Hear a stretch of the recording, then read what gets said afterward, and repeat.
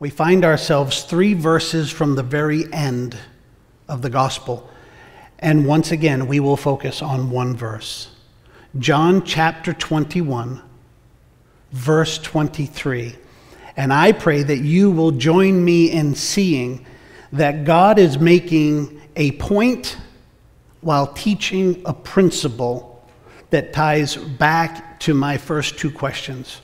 You see, the point is going to be singular.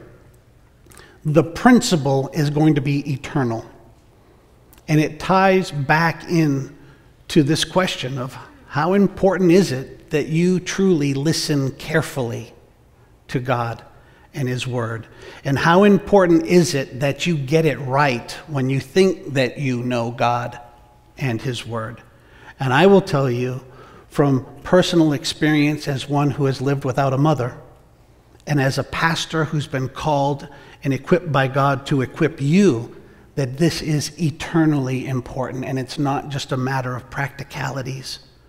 And so I'm going to ask you to walk with me this morning in a way that I pray will inform your walk for the rest of your life and equip you to equip others to walk this same walk with God per His descriptions and per His priorities as given to us in His Word.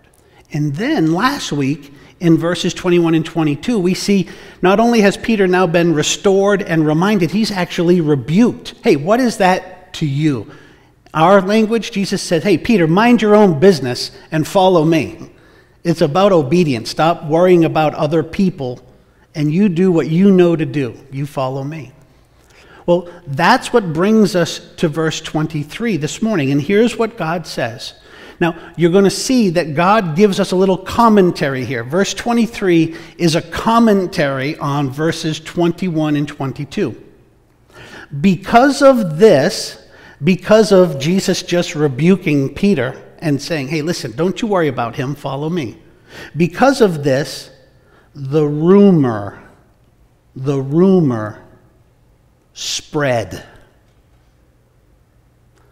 among the brothers, among the believers. 3 different Greek words here.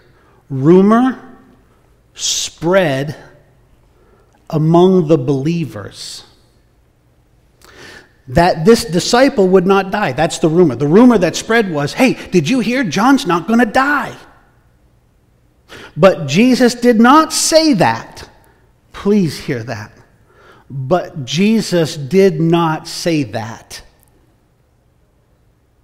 He did not say that he would not die. He only said, quote, if I want him to remain alive until I return, what is that to you?